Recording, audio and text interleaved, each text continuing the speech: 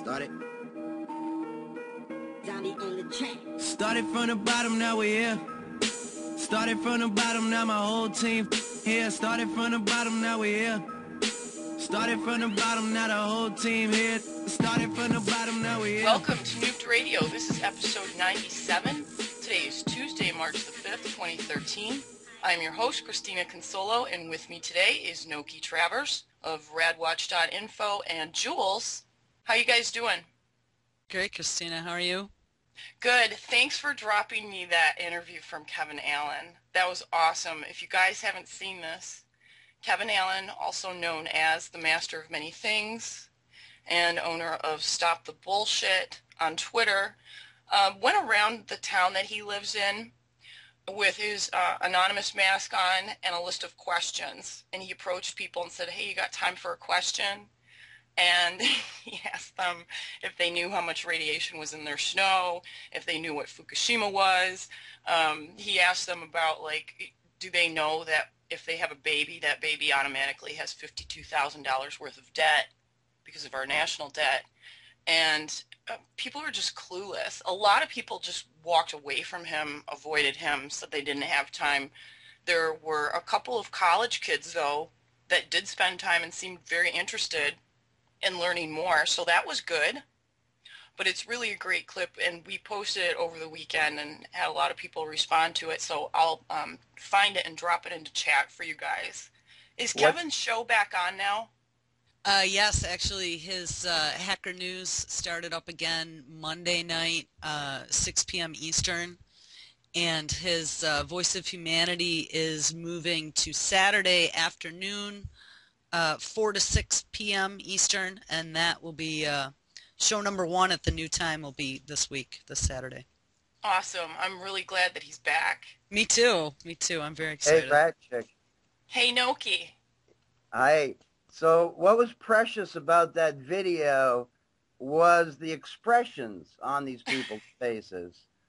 They didn't know what to say, but the first look, their eyes, their facial expression was a picture worth 1,000 words. Yeah, I hope he does more of those.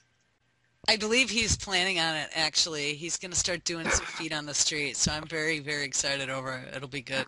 Good. I tried, I did that around Niagara Falls, and it's really disappointing because when you're in these big groups of people, you'd think that more people would be open to, like, talking, or, people are just so weird. Like, you say hi to people nowadays and they look at you funny. Like, why are you saying hi to me? You notice that? I say hi to everybody. Everybody's suspicious now. That's what it is. They've conditioned us to be suspicious of everybody. Mm-hmm. Mass paranoia. Yeah, if you see something, say something. Right. I wonder how many of these that Kevin's going to do before, like, somebody calls the cops. I was waiting for the cops to come, to be honest. And they did, yeah. So it was good. I noticed a couple people actually, like, spotted him that were driving by and slowed down their cars and rolled down their window and, like, said, hey, said hi to him, and he ran up and, like, passed out his cards. And but he did a great job with that, and we're really glad that you're back, Kevin. Over the weekend, Noki, what was up with the rads? It got a little crazy. We had a couple high places. What you're seeing now is a phenomena that when we first started watching the charts, we rarely ever saw, which was a large excursion quickly or slowly over a long period where they really elevate. So it's a new kind of weather formation, and they're sort of like rad thunderstorms. And so once again, your region of the country is experiencing one of the greatest percentages of elevation. Michigan, Warren, Michigan's up. Sitka, Alaska has been up 25-30% for about a month. You go to southern Arizona, they run high. Oklahoma's running very high. We average 60 CPM every day in Philadelphia now. So what's going on is that whatever your scientist friends are telling you, that infinitesimal amount of fallout reaching this country from Japan, they are not looking into it scientifically from an expert level. Just from the gut level, we all know that we're getting it on the jet stream every day. It comes right over to the Great Lakes, and it gets swirled around there. It's high everywhere. My personal readings are up over 20% this week. But Grand Rapids, Minnesota, giving us the most visually dramatic displays, where it'll run from 38 CPM up to 130 in 4 hours, making these incredible looking graphs. Hey, just come to radwatch.info and look at our photo timeline. Seattle had an excursion this week, and I talked to Hawaii, so hopefully Kauai will come back online. Yeah, I hope so too. And we really appreciate you being so diligent and keeping up with the posting of those graphs. I mean, it's absolutely essential to try to get a handle on what's going on. I've had a couple of theories about the Great Lakes region and about Minnesota. Oh, wait, one more. Yeah. Sorry. Because this is a point of interest for you. I've been monitoring our closest site to the Bayou sinkhole. And this guy he doesn't have the high readings that the big numbers have, but he's got crazy things going on. He's 50 miles away and 18 miles from a nuke plant. And so also that Louisiana area is volatile, unpredictable, and with excursions, deviations from the norm happening more frequently. Sorry to interrupt. And that's not surprising considering it's a gaping wound in the earth right now, and it's not getting better. And in fact, we have some news that we're going to talk about later. Something very important is going to be happening there later on this week. You mentioned Oklahoma had some high numbers. You know, they had a 3.5 earthquake there yesterday. So again, that makes me think possibly radon outgassing, possibly. And the Minnesota thing, you know, is downwind from all of these oil wells and fracking operations that have been going on in the Dakotas. And a guy had posted on a forum that he knows people that are working there, and when they frack or open these wells and they're done pumping, they usually seal the wells up. Sometimes they use heavy water. They even use diesel fuel to close some of these fracking sites. Concrete, you know, there's different things, ways of doing it, but it's very expensive. And he was told by guys that are working there that they're not even closing these holes up anymore. They drill, and when they're done drilling, they just move to the next place. So we need to try to get more information about what exactly is going on there, and if we can get drilling schedules, which I would imagine would be during the daytime. Is that when we're seeing these readings? Is it primarily afternoon? Yeah, big jumps in the afternoon primarily, but not always. Sometimes at night it'll creep up towards midnight. The quietest times are right before dawn everywhere. It's just like the winds are down. But yeah, I've heard the fracking thing. The thing is, we had an earthquake and we were doing a little plume tracking. So we did have a Honshu earthquake last week, and we count the days before we start seeing.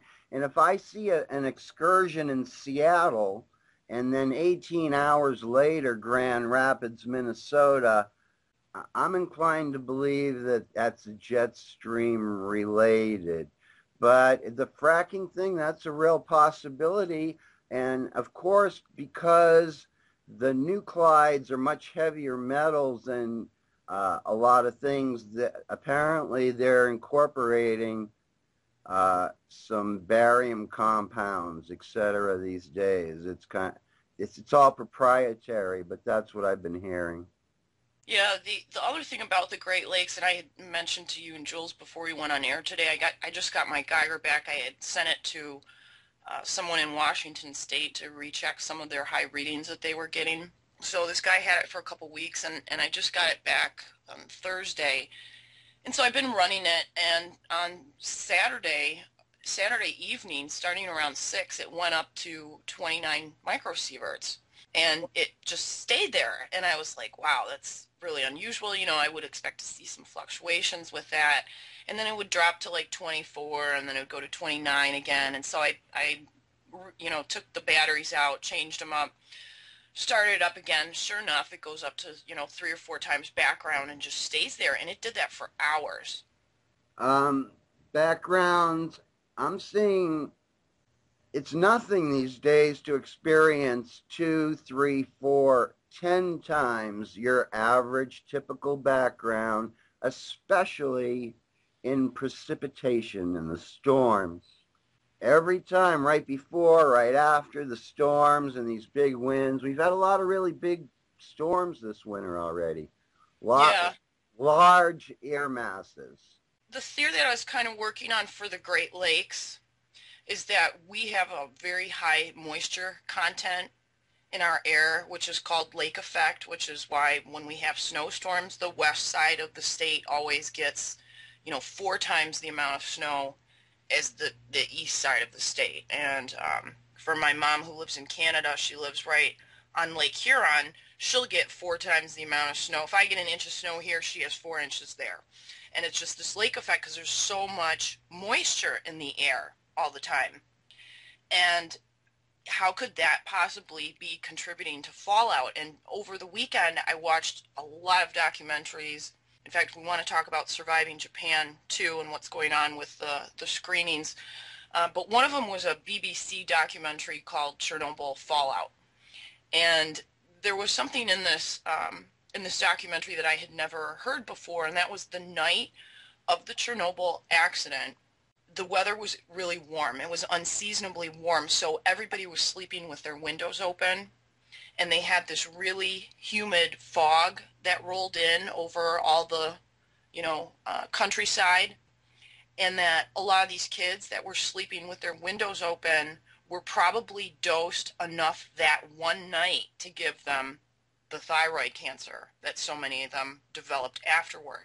And the gentleman that's interviewed for this documentary, one of the gentlemen that was interviewed, said that this fog event, the water vapor, will combine with, in this case it was the iodine, high levels of iodine, and it will transport it into the body more readily because of the moist air. So I wonder sometimes if that's why we get such high numbers in this region. I mean, it could have something to do with geography and for the number of nuke plants that we have in our state as well that are continuously having problems, Fermi and its computer problems, and Palisades and Cook. But, it's something to think about, too. Could the moisture in the air have something to do with this? I think, I totally agree with you.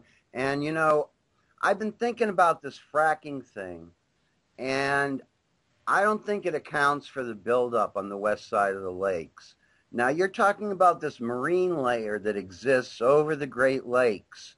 Yeah. And it has a moderating effect on radioisotopes. Water moderates. Just like on the west coast, right where the marine layer is, you get a little bit different readings than you do just inland out of the marine layer.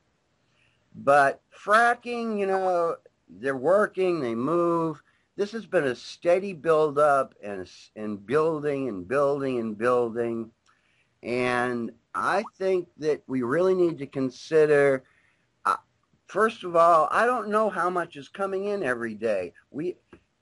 What's coming off the reactors at this point? It's nothing like that initial plume like you were talking about.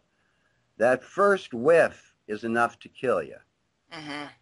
But now that we're 2 years down the road, besides all this stuff they're pumping in the water, which is going to get in the atmosphere, how much is leaking out of the reactors and reaching the actual jet stream?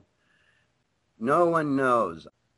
In this Chernobyl Fallout documentary, one of the guys that they interviewed from the World Health Organization, Dr. Tavistock, had said that what became very apparent to him after the Chernobyl disaster is that scientists sometimes need to throw away any preconceived notion they have about what is going to happen to a population, especially when they're exposed to something that's never happened before. And when they started seeing all of these kids getting thyroid cancer, there were so many scientists in the community that were like, it can't be from that.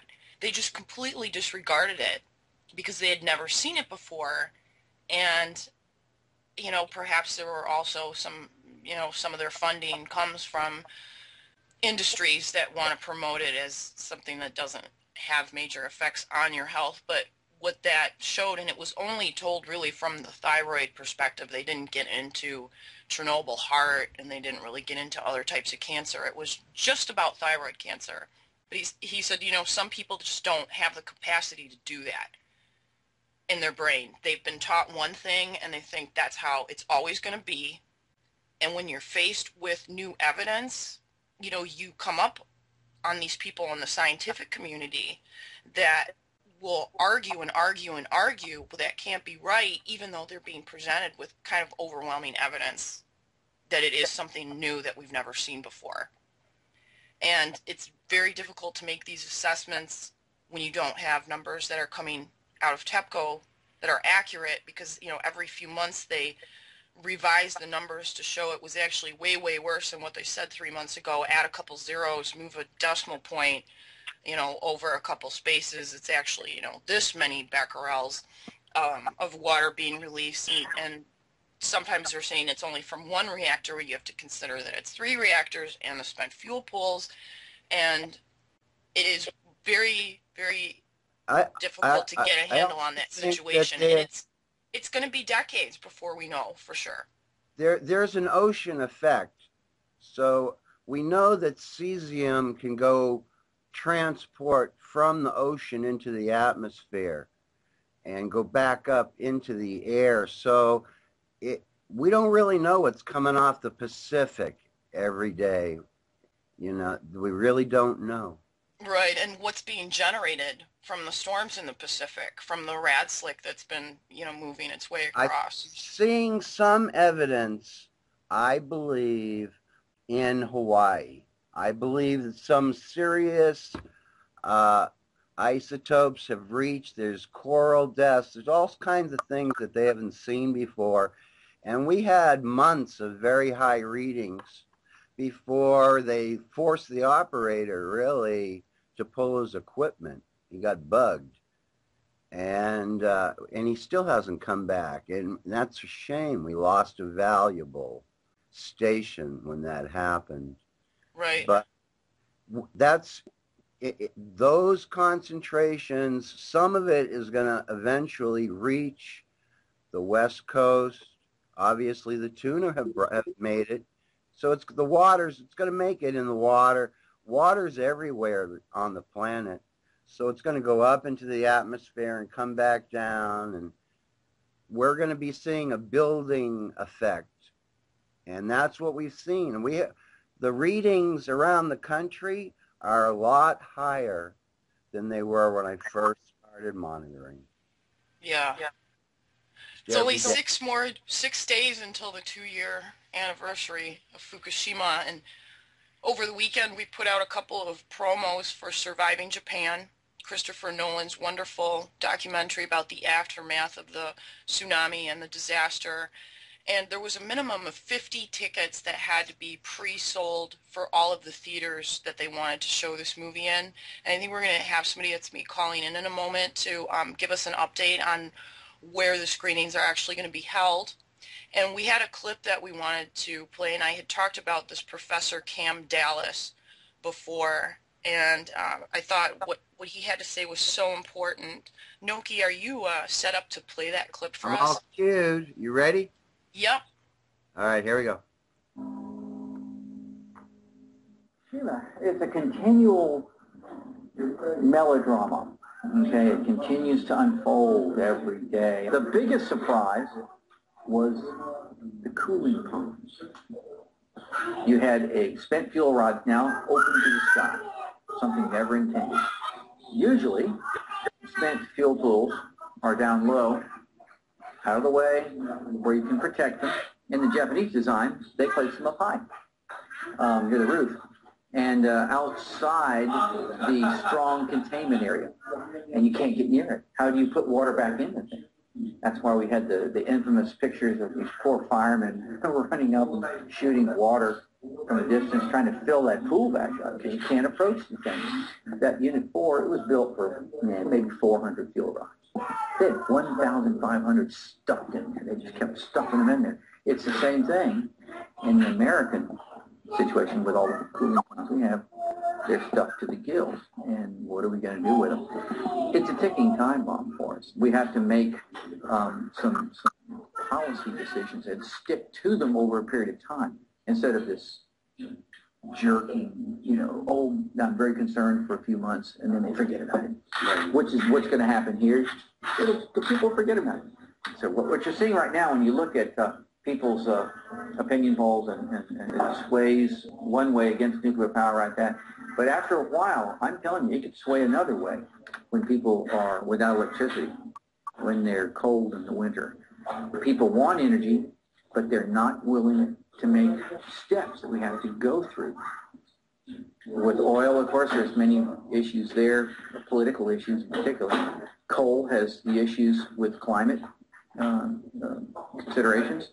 And of course, nuclear has safety issues. Where are we going to get energy? I'm a very strong supporter of solar and green sources of energy. Lack of energy has many other consequences, primarily economic, and also global in the way, since people will be competing for resources. For me, personally, the biggest issue is that this energy power generation is also generating nuclear weapons.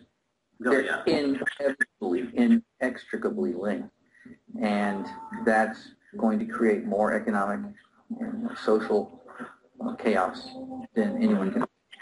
I think there'll be a radical readjustment once the nuclear weapons make their impact.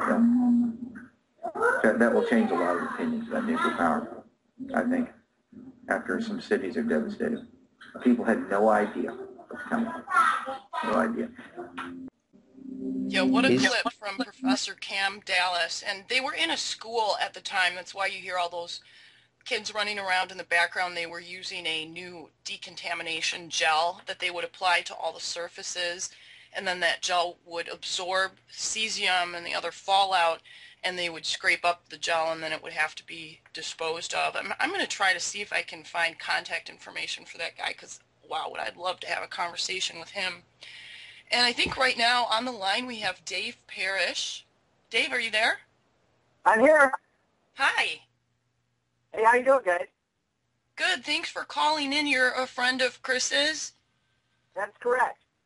And do you have a scoop for us on where we ended up selling these tickets so the movie could be shown? Yes, absolutely. We just had the deadline last night for a lot of the viewings that we had potentially scheduled, and we ended up with 4 select cities that will have viewings of the film next week during the anniversary. So we're going to be in Los Angeles, in North Hollywood, actually, New York City on the 12th. San Francisco, that's the newest one. We just made it under the wire for that last night. And San Diego, looks like we're going to have a ton of people from San Onofre at San Diego, so it's going to be a great time. Great. I've seen it. I've watched it actually a few times, and I mean, it's exceptional. And I'm not just saying that because it's about Fukushima. It is absolutely exceptional. I agree. I think it's a really, really terrific piece. I think, Chris did a heck of a job, and the people that he got to help out, with the editing and the music and everything about it, I think you're totally right about that, Christina. Yeah, and do you know if Chris has any plans to do a follow-up to it at some point? Yeah, I'm sure that may be something that he might be pursuing, but I think, really he's been so focused on getting this one out, I'm not sure if he's really looked that far down the line yet. Well, we'll be looking forward to that if he does. And I guess NHK has interviewed him recently, or they're going to be Yep, talking to him? NHK was in Seattle last week and hung out with Chris for a little bit, started some interview stuff, and they're going to follow up with him next weekend at the sneak preview in Los Angeles. They're going to be shooting like a little follow-up piece, and they're going to put it all together and air it on NHK. So, you know, it'll be something that Miss Milky will be able to remix for us down the line. Great. I'm going to be seeing her this afternoon. Awesome. So I'll let her know to look for that. She was the one that actually had the documentary and gave it to me to watch.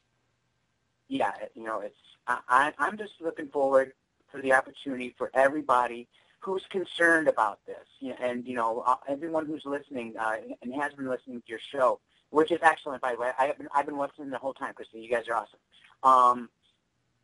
This movie has so much potential to reach so many people and change how they see things. You've seen the movie. You know what I'm talking about. It really kind of sinks in, the importance of what it is that we're doing. Yeah, and something I told Chris, I sent him a couple of links of how to get the film submitted to like Sundance and independent film festivals. And, Sure. Every one of those sites has like all of these things that you have to meet. You have you have to have an agent, and they have all these requirements. But if there's anyone who knows the industry at all and can help Chris with that, please contact him. He's on Facebook. Or Dave. Dave, I see you all over Facebook all the time. I try. So we really appreciate all the information that you guys are putting out. Yeah, absolutely. I mean, anything that helps the cause, Christina. I mean, and like I said, what you guys are doing, what Kevin Blanche is doing, what Miss Milky's doing, we're a growing army. We are the media, and we're changing things daily. All of our hard efforts are really starting to pay off now. And all we got to do is keep going. That's all we got to do is just keep going. Yeah, something, coming up on this anniversary too, when you think back to like how it was at the beginning, I have a friend named Ursula Stiegel who's on Facebook quite a bit, and like her and I talked a lot at the beginning, and I really didn't have anyone else to talk to about Fukushima, and so there was only like 3 or 4 people at first, and for months, just like the 4 of us would chat back and forth, and now we have like hundreds of people that are sending us information and are putting out their own information. We've really grown a lot, and when I first started the Rad Chick page, I had 20 likes for the longest time, and I thought about just like giving up on it because it didn't seem like anybody cared. And then, there was a story that came out that went kind of viral, and then I had 100 people on the page, and now we're close to like 8,000, and we're getting anywhere from 60 to 100,000 hits a week just with that one Facebook page. And I know the information's getting shared just from all the people who email me because they're looking for more stuff. They'll see one thing that we put out, and they'll say, hey, where can I see more of this? Where can I learn more about this? I really want to learn about it. So it's great. It's a really great feeling to see that. I totally agree, Christina. And I think that's something that Chris really wanted to, hammer home with the movie, with 311 Surviving Japan. I think he wanted to show, that it wasn't just him who wanted to find the truth about what was going on. After the disaster, after the tsunami and the earthquake, dealing with Fukushima, I mean, the people in the affected areas, it was tough enough for them just to get by. For weeks, no food, no place to stay. It was really, really rough. And then, the government wasn't telling them anything about, what was going on with the radiation situation, So, people want to know the truth. And, I think this movie really hits that on the head, really strongly. I think, if you watch this movie, you're going to want to find out more, too, so. I think about that guy that was living in his car a lot. And this gentleman, he had like a little vacuum that he could plug in so he could vacuum inside of it, and he had curtains up on the windows, and he had like all the comforts of home, but it was in the back of his car, and that's all he had. And he had like such a wonderful attitude. He was so grateful to have that because a lot of people didn't even have cars. they had absolutely nothing, and it was really hard because of all the bureaucracy in the Japanese government to get even food, to get on some of these lists. And that's something people, unless you were there, you have no idea what some of these people went through to just get their basic needs met. Oh, I know. And I think it really illustrates something too, Christina. I mean, when the chips are down, when you have a big disaster like that, big government is doing what? They're failing. It's up to individuals like Chris, and other organizations that he was, affiliated with at the time, to basically go out and volunteer and do it yourself. If you really want to help people, you got to, get off your butt and, go do what you got to do. Find somebody else who wants to help. And I think, that's a really sort of a prescient thing that Chris touches on in the movie as well. I mean, we saw that, during the disaster in New Jersey last year. There's people coming out of the woodwork and volunteering, bringing hammers, bringing food, bringing whatever they need, The people, are really the ones that, are the ones that can bring hope, can bring change, can do the things, that, we think our so-called elected officials, do for us. But no, it's really up to us. And I think this movie, very clearly illustrates that. And there's maybe, something, a harbinger of things to come as we go along here. Well, I want to mention, too, Chris gave a wonderful interview to Libby Halevi from Nuclear Hot Seat. And I wanted to have Chris on the show a couple weeks ago, and he was sick, and then he's been so busy. And then I heard this interview, and I was like, wow, that's such a great interview. Maybe I can just remix it so that all the people that listen to this show will hear it, too. So that's up on YouTube also. It's 25 minutes long, and it's called Hot Seat Remix. Chris Noland talks about surviving Japan. I put it into chat at the beginning of the show. So make sure you check it out, and tell Chris best of luck. We'd love to have one of you guys come on after the showing and just let us know how it went and what kind of response you've been getting. I know Chris is going to be attending both the L.A. and the New York screening. He's basically going to hop on a plane in L.A. and be in New York the next day and be at that. So he's going to be going crazy there. But, once things settle down, I'm sure he'll be happy to come back and join you on the show. Great. Well, thanks a lot for calling in, Dave. Really appreciate it. Hey, no, thank you again for all that you guys do, Christina. Really, really appreciate it. And don't forget, all you listeners out there, if you're in the Los Angeles, New York, San Francisco, San Diego area, go check this movie out. You will not be sorry. Bring a friend, bring a family member. If you care a lot about your people, this is the movie that you got to see. Guarantee you that. All right. Thanks again, Dave. Hey, thank you. There's the real revolution right there, Christina. Yeah. A week and a half ago, I want to mention I did an interview with Karen Quinn Tostado on Wide Awake News about Fukushima, propaganda, lies, sensory crimes, peace enforced through violence, and sketchy things that I saw go on in the healthcare industry, including escorts being supplied by the drug companies to doctors during meetings. And I witnessed this over 25 years of working in ophthalmology. And Charlie McGrath actually hopped in at the end of the show, and when he heard us talking about Operation Tomodachi and how veterans, pay the price under this guise of spreading democracy, and how do you sort out the lies and not scare people off, because when they wake up to one of these things, they kind of wake up to everything. And I didn't even wake up to the whole 9/11 thing until after Fukushima. I heard about it, that there could be some very sketchy things that went on with that, and it's I couldn't even go there because I knew once I did, I would get really probably sucked into it and want to learn more about it. But you wake up to a lot of these things all at once, and how people deal with it. How do you reset your moral compass when you've been told your whole life that things are a certain way and you find out that they're not that way at all? And so this interview is called Fukushima Consciousness, Set Your Moral Compass. It's a little over an hour long. Check it out. I uploaded it to YouTube last night.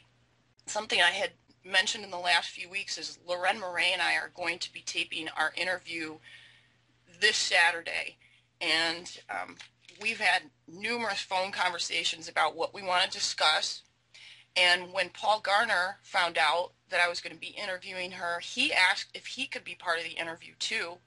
And, you know, when I first talked to Paul about Loren, I said, you have to talk to this woman. She's been in, you know, she's testified in like 8 different lawsuits, and every case that she's testified in has won. She's very knowledgeable. And I thought, wow, you know, I'd love to be a fly on the wall if those two ever had a conversation. And we're all going to be, because Loren and Paul will both interview with me at the same time. And Loren is going to give her take on what these 70,000 U.S. servicemen and women will be facing in the coming years, in her opinion. And I can tell you right now, it's going to be absolutely epic. We will premiere that interview on Monday, March 11th, for the 2-year anniversary of Fukushima. Saturday night, I will also be on United We Strike. It's an all-day radio show that's put on by Karen Quintosdata, and it's the second Saturday of every month, and it's hosted by numerous talk show hosts that volunteer their time to give a half-hour update on what is wrong with our world today and how can you change it. And my slot's going to be at 8 p.m. Eastern Standard Time. Noki. Yeah, you know, we had quite a bit of discussion that came out of the show that you and I did 2 weeks ago about corium. Yeah. And the Fukushima naysayers. Yeah. Well, you know, there's a term for when your brain gets hit with something that goes against that moral compass you were referring to. Yeah. And it's called cognitive dissonance. Mm-hmm. And, you know, a lot of people don't allow themselves to be aware that they're being traumatized at that level. But that there's a term for it, and it's upsetting to your brain when it happens. I'm sorry, what did you ask me, Christina? Oh, I wanted to know if you've checked out any of those comments yet under that show. Oh, yeah. We have a running... It's very entertaining. Yeah, there's a very special civilian scientist who has a plethora of YouTube videos that feels compelled to tell anyone who posts a YouTube video that with a Geiger counter that they must be measuring radon. And that's our big joke. It's all just radon, but guess what? Radon's not very healthy for you. Well, that gentleman in particular, although we won't mention his name, although I'm sure a lot of you know who we're talking about, is not a scientist. His background is in math. Computer and I believe programming. that radiation is kind of a hobby for him. So we will ask the geoscientist, Loren Murray, about what the scoop is on radon. All righty. And I do want to remind everybody that it is very important to remember that some of the best discussions arise out of disagreements. Keep That's that right. in mind. You know, the thing is, we're not nutters. Nutters. Although he called us that. That's how he refers to anyone who he believes has a paranoid anxiety regarding Fukushima, because as far as he's concerned, he's no Ray Masalas. He doesn't know anything about Fukushima as far as I can tell. Yeah, I'd like to say hi to Ray if he's listening too, because we really appreciate the work that he does and his meticulous graphing and keeping us posted about what is going on in Eastern Ontario. He's been a very big part of a lot of the discussions and everyone trying to figure out what exactly is up with the RADs. He also has the best breakdown of what happened at the plant, the nuclear plant itself. So that's what you want is someone who's rational, looking at it and collecting vast quantities of the layout, what blew where, what days, when did this go? So there are people who just captured a whole bunch of what happened. And, our undisclosed friend will tell you that the nutters bug the shit out of the scientists because we're hysterical. But the fact is, you can call these people and say, I've got these readings, and they're in denial, all of them. So it's not those of us who intuitively know that we're in grave, grave, serious danger, and that it's very much an ongoing event. Well, when I uploaded that show to YouTube, I used a song by Garbage called "I Think I'm Paranoid." Yeah. Well, Speaking of Christina, this, you have the best nuclear humor of anybody I've seen. no, Ray does.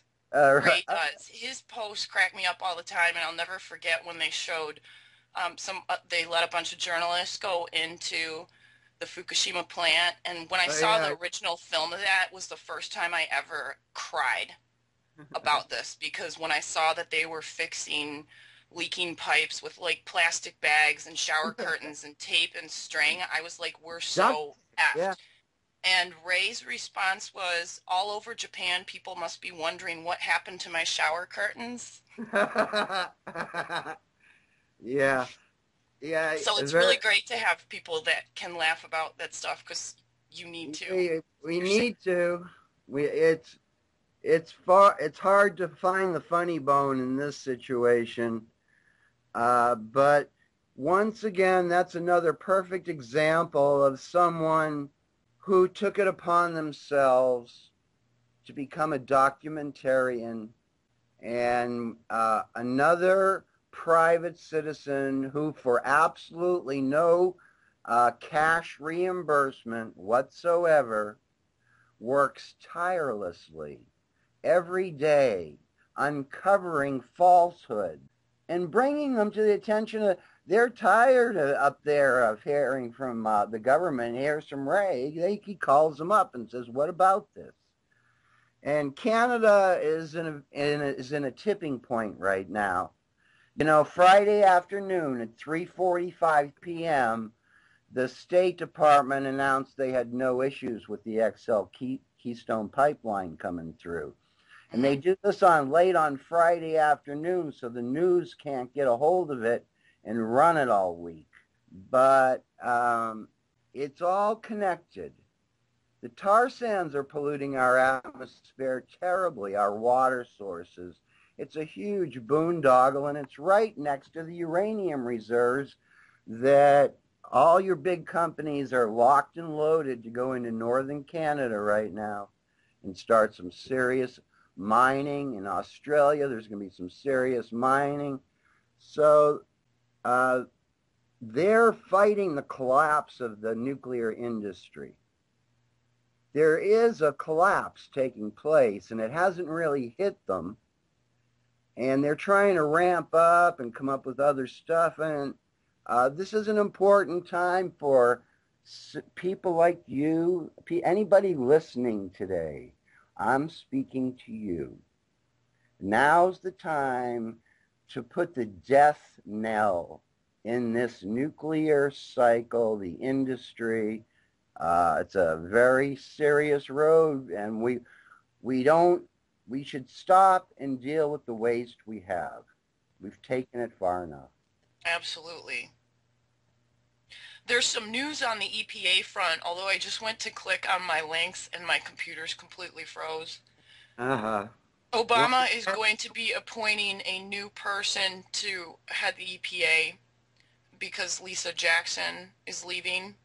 Lisa Jackson is the one who very sneakily, behind everyone's back, including journalists, raised all the rad levels after Fukushima. There was discussion about it, and then there was an email that an insider posted that verified that these levels were raised. And that is the big bone of contention that I have all the time with these guys that are trying to say that it's nothing to worry about, is that you have to understand these levels, these numbers that the government says are safe, they raised after Fukushima when they should have lowered them. And that's what physicists have told me. They should have lowered them across the board because you have to take into consideration that people are getting this from multiple sources. Those numbers are only for one-time exposure over a year's period of time or over a lifetime, and it's geared towards a healthy 25-year-old male. Not a child, not a fetus, not a female. So he's appointing this new woman, and this woman that he's appointing just happens to be the one who was in charge of the RadNet monitors, which we found out after they were all turned off and turned back on again, that there was, out of 130 monitors, like 1/3 of them didn't even work because they hadn't been properly maintained. So this is the person who's now going to be running. Right. Gina McCarthy is her name. Is that her name? Gina McCarthy. Right. And some of those RadNet stations are still not back online.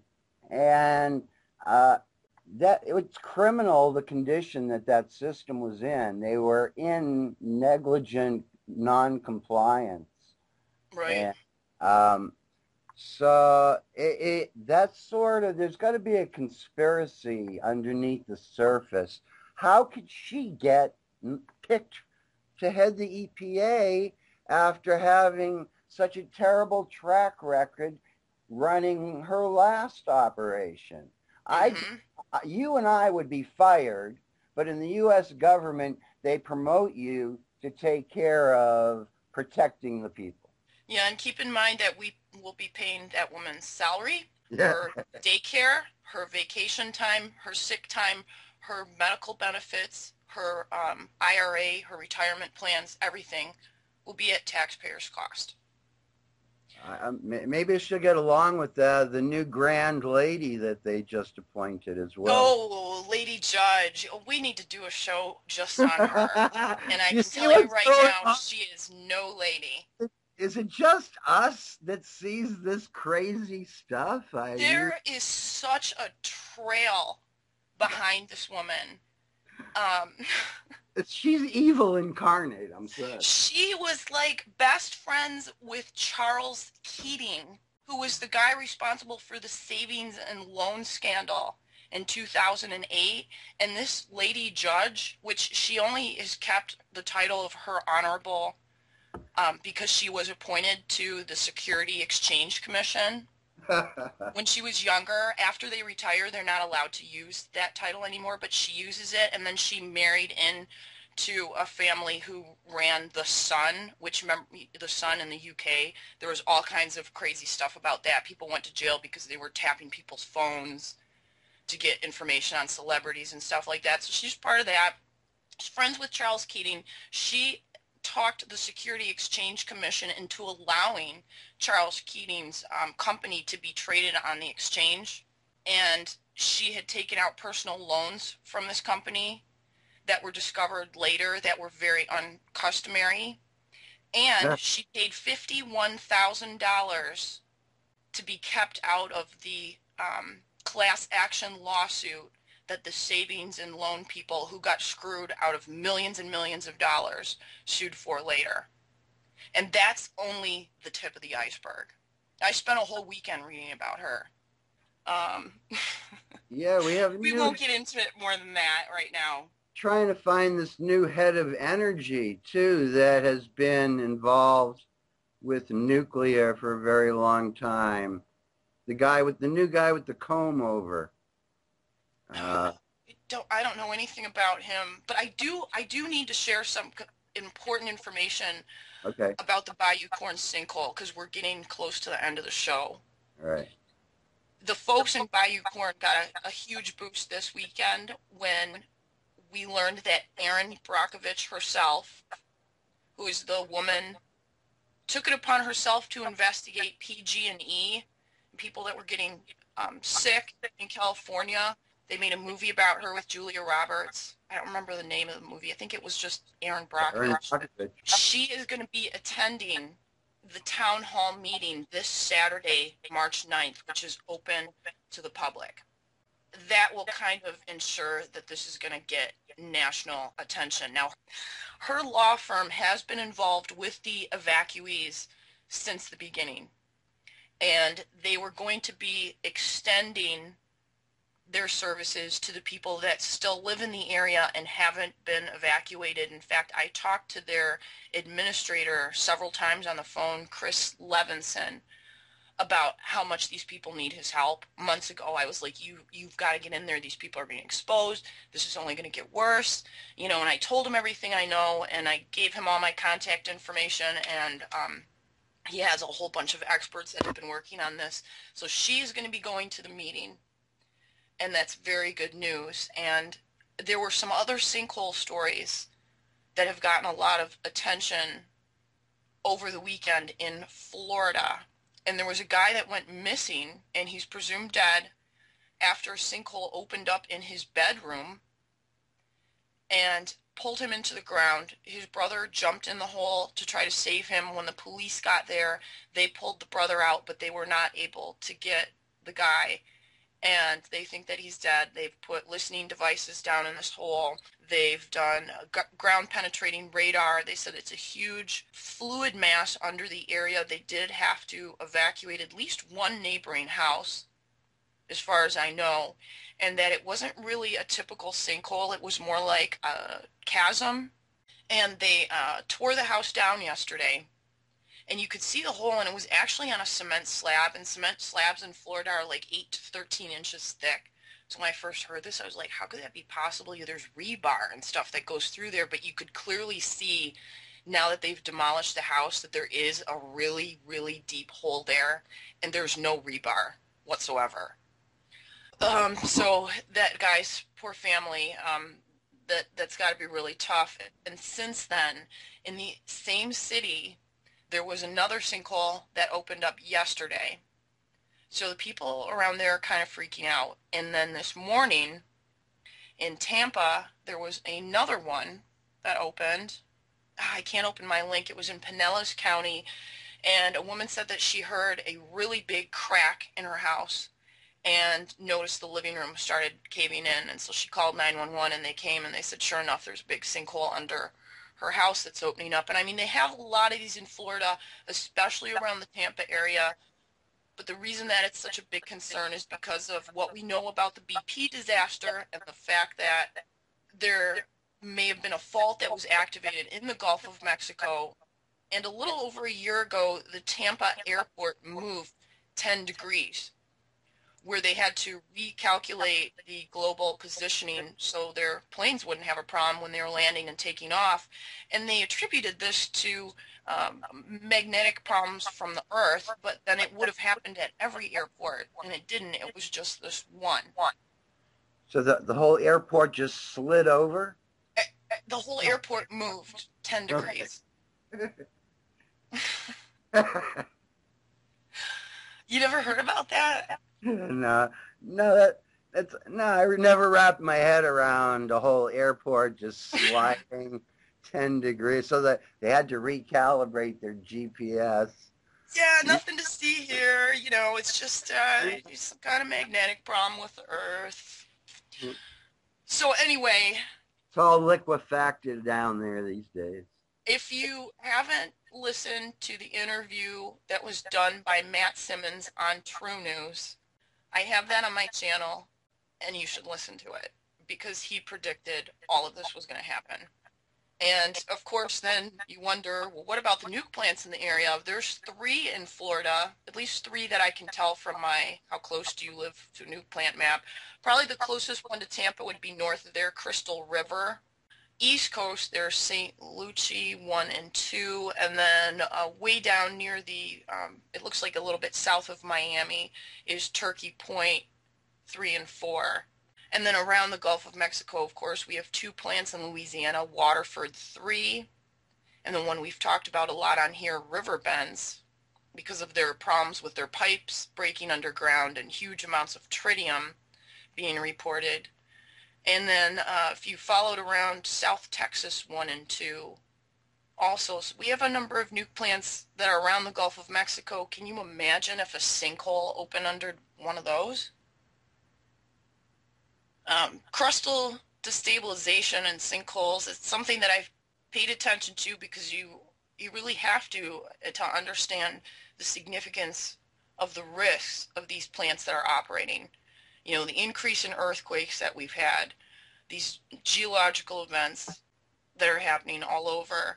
And Noki's had some people who asked him, why is Christine always talking about the sinkhole? Well, the sinkhole in Louisiana had radioactive waste that was deposited there in the salt cavern, in one of the salt caverns from pipe scale, which they call norm. And, you know, we had levels that were 15 times over background reported at the beginning, and there's been no follow-up since. If you're a resident of Bayou Corn, I will send you my Geiger counter to you so you can take some readings for us as well. We will be back on Thursday. Share love, caring, and concern for your fellow man, and stay safe, everyone. Thanks, Noki. Thanks.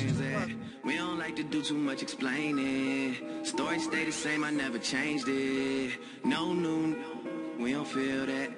A fake friend, where your real friends at? We don't like to do too much explaining. Story stay the same through the money and the fame. Cause we started from the bottom, now we're here. Started from the bottom, now the whole team here.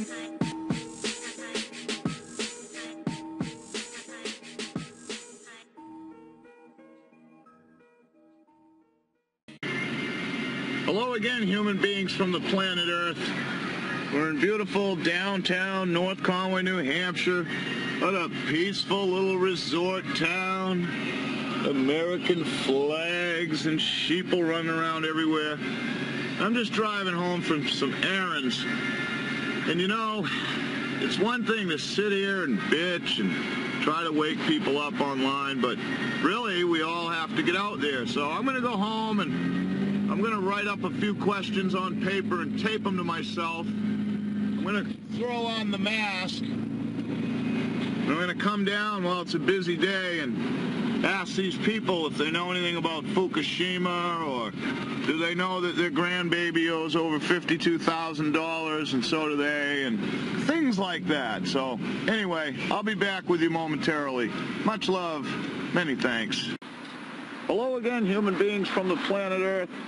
Well, as I told you just a minute ago, I'm going to get out here and ask some questions. You can see we're all suited up. I've got questions. I want answers. And more importantly, I want these people to understand that they should have questions as well. I'm going to see how many are willing to talk to me just for a minute, answer a couple of questions, and move on. Group of people up here. Town's slowing down a little bit, but this is always a busy place. You can see there's people everywhere. So I'm going to spend a few minutes because, you know, you got to think globally, but you got to act locally. You got to get off your ass and do something. And even if you just wake up one person, it's worthwhile. A lot of young people come here. People are thinking about having kids. I want to know if they know how much those children are going to answer for. How much money are they going to owe? So let's see if anybody's willing to talk to me here. Coming up, some young people. Hi folks, how you doing today? Good, how are you? You guys mind being on video? Just 2 minutes, a couple questions? Sure. Do you know how much radiation is in the snow? No. Do you know why I would even ask you that? No. Do you know about Fukushima blowing up about 2 years ago? Yeah. Yeah, do you remember like 24 hours later, Mr. Obama said that no radiation was coming here? Sure. 48 hours after that statement, he also, in that statement, told you not to prepare, not to do anything, to inform yourself, and that he would keep you informed. He made no public statement since then.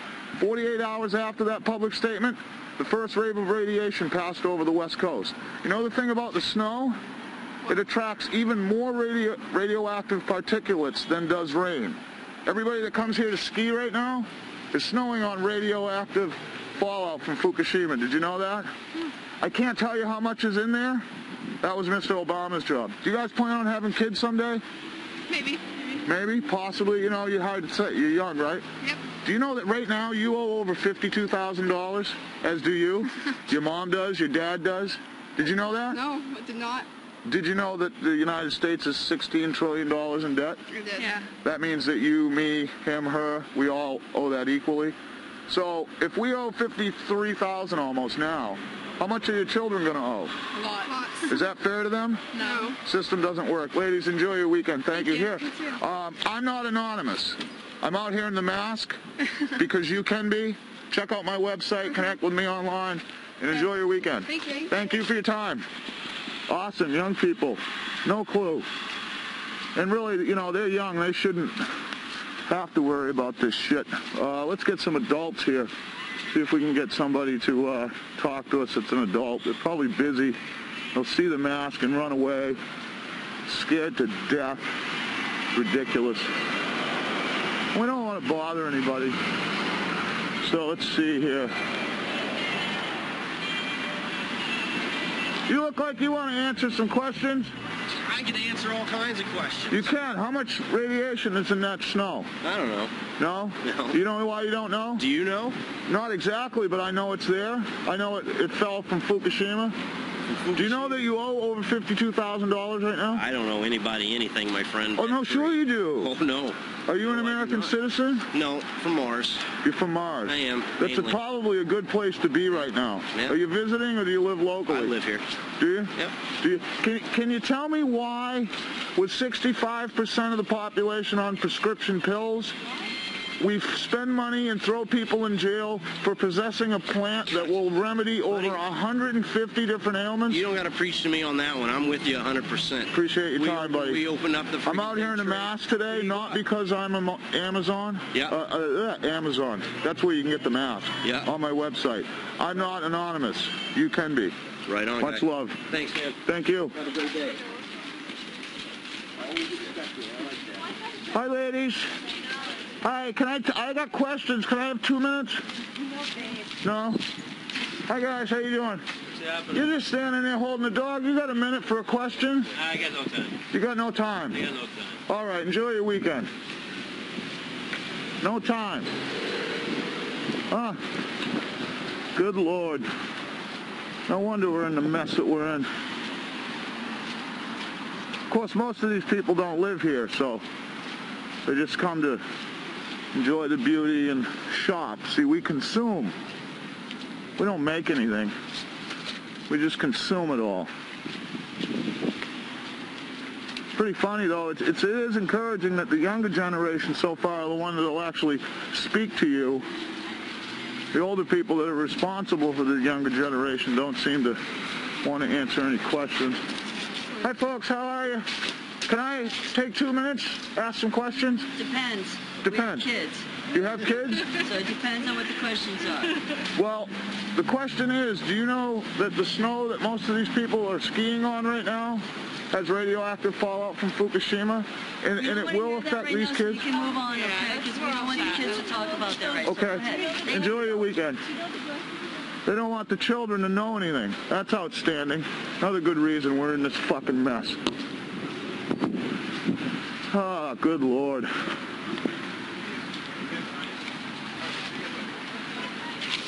Hi, folks. How you doing today? Anybody have 2 minutes for questions? Nobody has 2 minutes for questions. Economy's collapsing. Snow's radiated. Nobody has time for questions. Huh. That's amazing. Unbelievable. And we think there's a hope. Hi, folks. How you doing? Anybody have 2 minutes for a question? Okay, thank you. No? Unbelievable. Unbelievable. It makes you wonder why you would even bother wasting your time. You know.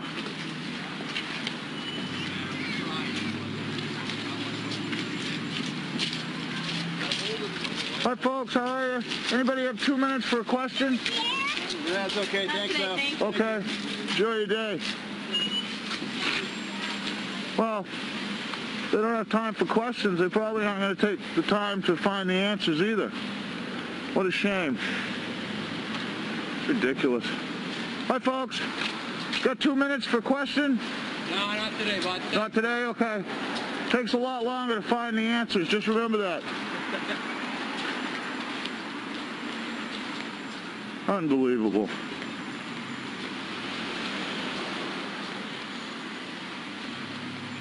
Little do they know they're going to owe more than it takes to put their kids through college before they're even born. Ridiculous. Hi, folks. I'm asking questions. You got 30 seconds to answer a question? I have more than 30 seconds. Let's shoot. Okay. If you owe over $52,000 right now, and I do, and she does, and they do as well, how much are your children and grandchildren going to owe? Oh, probably a lot. One more question. How much radiation is in this snow from Fukushima? I'm not sure. MasterofManyThings.com. Well, they're not sure because their president didn't inform them. Well, maybe we'll have better luck on this side of the street. It's where a couple of the local bars are. Maybe it'll be loosened up a little bit. Huh.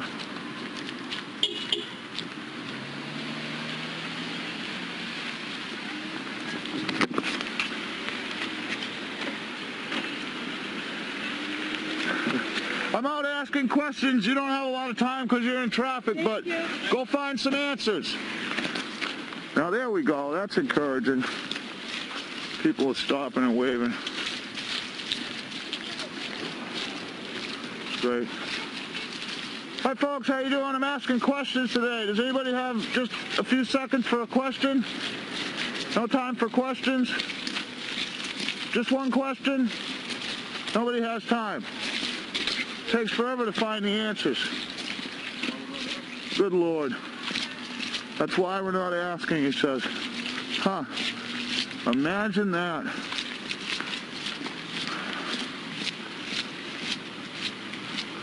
How again are they able to get away with all this? Oh, well, you got to consider that 65% of these people are on some type of prescription drug that makes them not really give a fuck. And the rest of them, they're fluoridated and chemtrailed. And... Hi, folks. I'm asking questions today. Do you have time for a question? Today. Not today? Disgusting. This is America. You could do this in any town, and it's probably going to be the same, folks. MasterofManyThings.com. Find answers. Got to send them there. You got to wake people up, you know. Hi, folks. How are you today? How are you? Time for a question? I got questions. No thanks. No? What a shame. No questions. It's ridiculous. These people. Huh? Don't care? Well, I guess most of these people are unaffected. They still have money to vacation. For how much longer? Maybe that's a good question. I'll ask them how much longer they're going to be on vacation.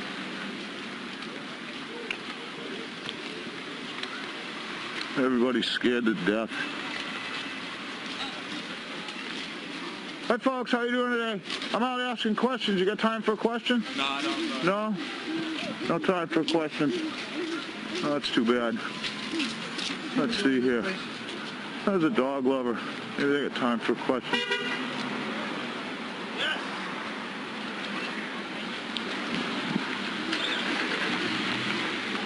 Well, thank you, bro.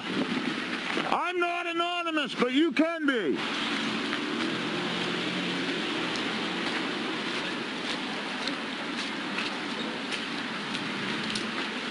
Hi, folks. How you doing? I'm out asking questions today. Anybody have time for a question? No time for a question. Maybe they're hurrying before the collapse comes. Hey, guys. How you doing? I'm out asking questions today. You got time for a question? Not today. Not today. Well, I guess that tells you how quickly we're going to turn things around in this country. Nobody has 30 seconds for a question, huh? The young people seem to. The younger generation. They must have a lot of questions. Well, I guess if it's ineffective, then you don't waste your time. So we'll call it a day. Get this video uploaded, but you know, hey, at least some few people were provoked today. Maybe it only takes one to be worthwhile, you know. And the younger generation, when they hear things that sound wild, they do get off their asses and they research. Those two young ladies probably Google something up later and at least inform themselves before they have children. Anyway, getting ready to storm. Much love, many thanks, and I'll see you soon.